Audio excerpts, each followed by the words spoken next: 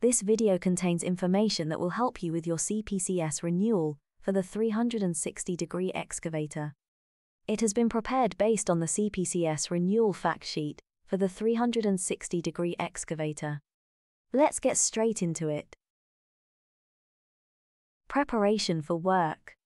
The 360-degree excavator is commonly used across a variety of sectors, including construction, demolition, piling, and extracting. They are available in a wide range of sizes. The majority of excavators carry out work using a bucket, and numerous attachments are available that widen the scope of the machine, such as grabs, breakers, and shears. 360-degree excavators are either tracked or wheeled. This video covers both types. Daily and periodic checks form part of the operator's duties. Checks must follow the manufacturer's instructions, and where any defects are noticed by the operator, they must be reported immediately, and before the machine is used. They must also seek appropriate advice from those who could decide whether the machine can be put to work or not. An operator could incorrectly diagnose what they consider to be minor faults, such as a small leak from the latch cylinder in a quick hitch coupler, where in fact it could be severe, possibly leading to an injury as the machine's performance may significantly deteriorate as components fail. For example, an oil leak in the quick hitch coupler could cause a loss of pressure and release the attachments, which could then fall off and injure nearby workers. As 360-degree excavators use a wide variety of tools and attachments, it is now common to use a quick hitch coupler to connect an attachment to the machine's dipper arm. However, buckets and other attachments have been known to detach unintentionally during the work, causing injuries and death. On semi-automatic types, a locking pin is used to prevent the latch or lock from opening, and this needs to be inserted into the correct hole. Investigations into attachments that have become detached have shown that the locking pin was missing or inserted into the incorrect hole. The suitability of a working tool must be checked before it is attached to the machine, using the quick hitch coupler. Some tools such as hydraulic breakers may not be recommended by some quick hitch manufacturers, as vibrations cause rapid wear on coupler components, increasing the risk of failure. On fully automatic quick hitch couplers, it is vital that the operator immediately after coupling the attachment ensures full hydraulic pressure is applied to the coupler's locking system. For all types, the operator must further exit the cab and check both visually and physically to ensure that all locking pins are inserted correctly and retained and secure, or that latches are fully engaged and locked. If a tool that requires pressurized oil has been used, care must be taken when removing the tool, particularly when disconnecting the oil feed and the return lines. High-pressure oil may be within the hydraulic system and must be exhausted or relieved, and the engine stopped before the lines are disconnected. Manufacturer's guidance as to the pressure in the relevant part of the hydraulic system must be followed, as unscrewing a coupler to release any oil pressure must not be undertaken, as an injury can occur through injection of high-pressure oil. Protective gloves should be worn, as the oil couplers could be very hot and burn unprotected skin. On machines where a bucket or attachment is directly coupled to the machine's dipper arm, changing an attachment means that the holes of both attachment and the dipper need to be aligned to allow the pins to be inserted, with requiring a level of skill from the operator. It is common to use an assistant to guide the operator in aligning the holes.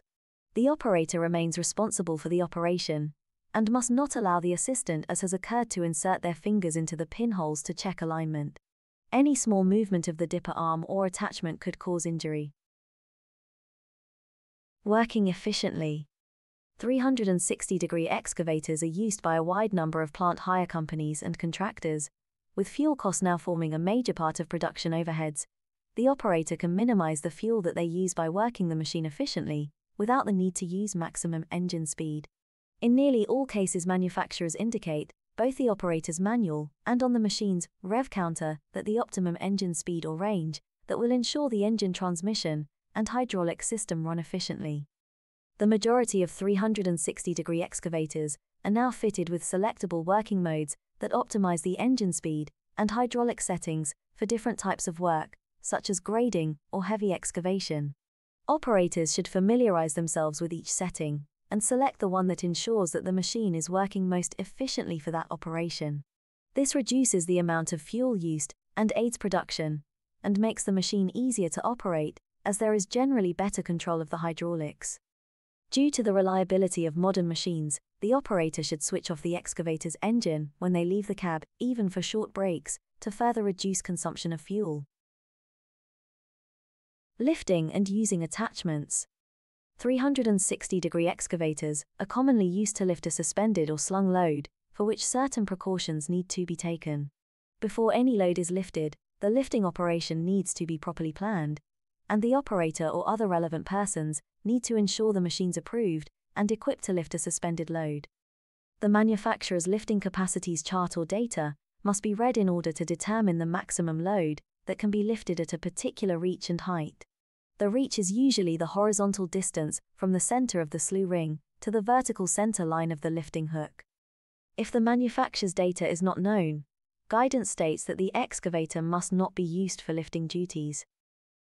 The majority of lifting charts for 360-degree excavators also show the weight that can be lifted, both of the front and rear of the machine, as well as separate calculations for lifting over the side. Due to the narrow chassis of tracked or wheeled excavators, the lifting capacity is, in most situations, reduced on wheeled machines. The lifting charts will indicate lifting capacities in a variety of situations when stabilizers are fitted. Boom lowering control devices, commonly known as check valves, prevent the boom from lowering in case of hydraulic failure, such as a burst hose, and these need to be fitted along with an overload warning device on the excavator, where maximum lifting capacity exceeds 1 ton. According to regulations, all lifts have to be properly planned by a trained and experienced person, and should take into account all factors in order to minimize the risk of an overturn or failure. When a lift is being planned, the weight of the lifting accessories, such as lifting chains, need to be added to the weight of the load, and include any packaging. If the bucket is to remain attached to the machine, the lifting capacity needs to be reduced to take into account the weight of the bucket, and a quick hitch coupler if fitted. When the lifting accessory, such as a 2-leg chain, is attached to the hook mounted on a quick hitch coupler, the operator needs to tilt the coupler by extending the bucket ram sufficiently to ensure that the chains hang freely and does not foul any part of the coupler. Before any attachments are fitted or used, their intended use, their weights and required working radius needs to be known. The machine may be able to use an attachment at the minimum radius. Its overall weight may mean it can become unstable if it is used beyond the intended working reach, meaning the reach of the machine is restricted. The operator must have sufficient training on the attachment and be aware of any issues that could cause instability or damage to the machine. For example, sudden and harsh use of the controls can, if using suspended clamshell bucket, cause a bucket to swing excessively and both strike part of the machine, and also create instability, particularly when loaded. Working safely and with others. If the operator needs to leave the cab, even if it's just to check something externally, it's good practice and important that they switch off the engine and lower all equipment to ground level, even if it's just to check something externally. It has been known for operators, when leaving the cab, to keep the safety bar in the active position and have inadvertently moved an operating lever, which has caused unintentional machine movement. Accidents have also happened when the operator has chosen to operate a lever from outside of the cab, for example, to change a bucket, leading to unintentional movement and injury.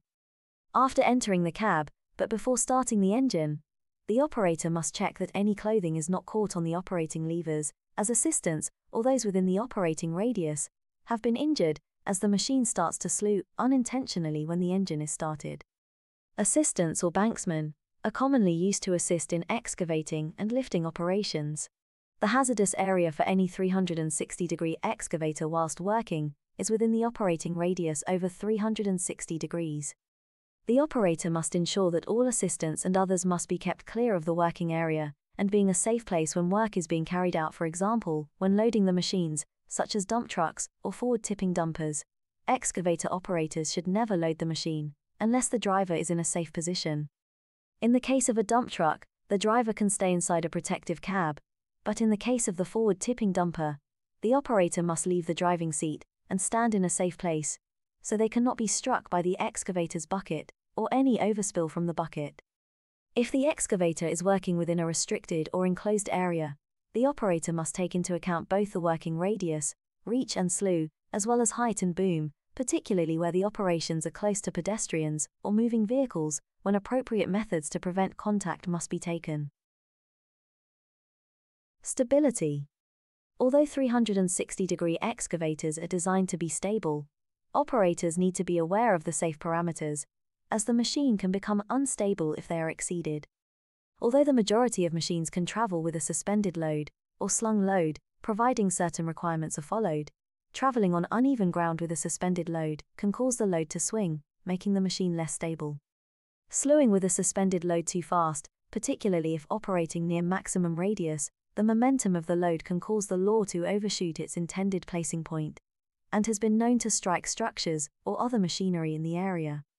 When traveling the machine, up and down slopes in principle, the majority of the excavator's weight should be kept uphill. Traveling up an incline normally means extending the dipper and keeping the bucket close to the ground. If the boom in the dipper are fully crowded back, the weight bias is towards the rear of the machine, and this has caused excavators to roll over backwards. In most cases, best good practice suggests that the lifting of loads on slopes is not recommended, as this will cause instability if the excavator doesn't lift a load whilst on a slope, or is traveling down a steep slope. With the suspended load, the potential increase in radius means the machine is less stable and could overturn. Let's do some questions to test your knowledge. Question 1. When an attachment has been fitted using an automatic quick hitch coupler, what must be checked immediately after coupling up the attachment? A. Ensure that hydraulic pressure is released from the coupler's locking system. B. Ensure that full hydraulic pressure is applied to the coupler locking system. C. Visibly check that the latch is at a 90-degree angle to the coupler. D. Ensure that the attachment is within working capacity of the machine. The correct answer was B. Question 2. Why is an excavator traveling forward with a suspended load down a steep slope hazardous? A. Extra strain is placed on the track motors causing possible failure. B. The radius of the load increases affecting stability. C. The operator can lose sight of the load. D. The additional weight will cause the upper structure to slew around and create instability. The correct answer was B. Let's do a recap of what has been covered during this video. Do you know what actions to take if a defect on the machine is found? Why should operators not ignore any faults that they find?